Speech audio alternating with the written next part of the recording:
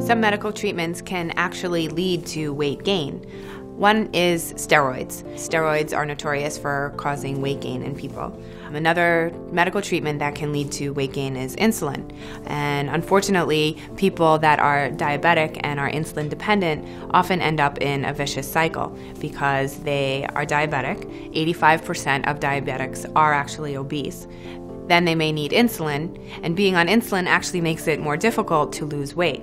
So insulin is definitely a treatment that can cause weight gain. Another medical treatment that can cause weight gain are antidepressants, certain antidepressants, not all. So if you're concerned that possibly your medication has caused you to gain weight, make sure you ask your doctor if that's a potential side effect. Do not just stop taking your medications. Lastly, many birth control pills or other hormonal treatments can cause weight gain. Many times they do this by increasing your appetite, causing you to eat more.